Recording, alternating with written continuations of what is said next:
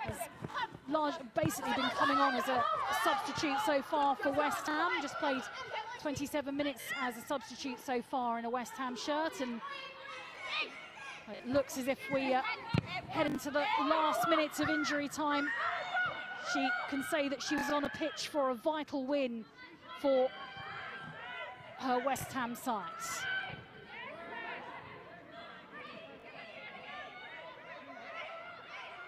Drops out off Pacheco. Mace quick to throw it back onto the pitch.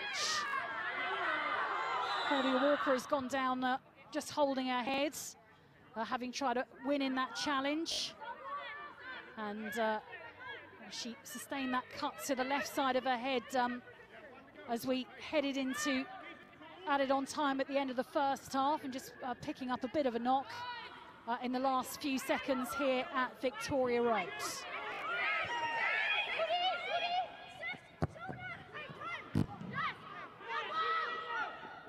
Up into the sky and down to Svitkova. Shouts of hold it from the sidelines. And this might be it. Here at Victoria Road, we've played the 3 minutes of added on time shown by the fourth official. Is there, though, one more opportunity for Birmingham? Mailing's in. Oh, and that's the equaliser in injury time here at Victoria Road. West Ham must have thought they had this one, but it's a cross into the box. Racing down on it was Ruby Mace, and she is surrounded by her players who celebrate the equaliser with what must be the last act of this match. The West Ham players cannot believe it.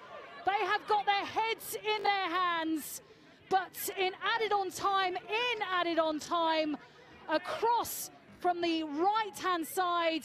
I think Mailing was that player who chipped it in from the right-hand side, and racing in on it was Ruby Mace, of all people.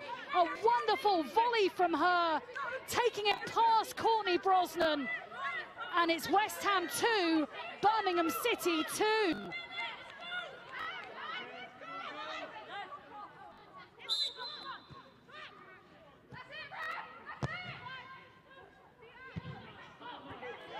Well, it did look like maybe Birmingham City might just have one more chance in this game when they've taken it. It's now really up to the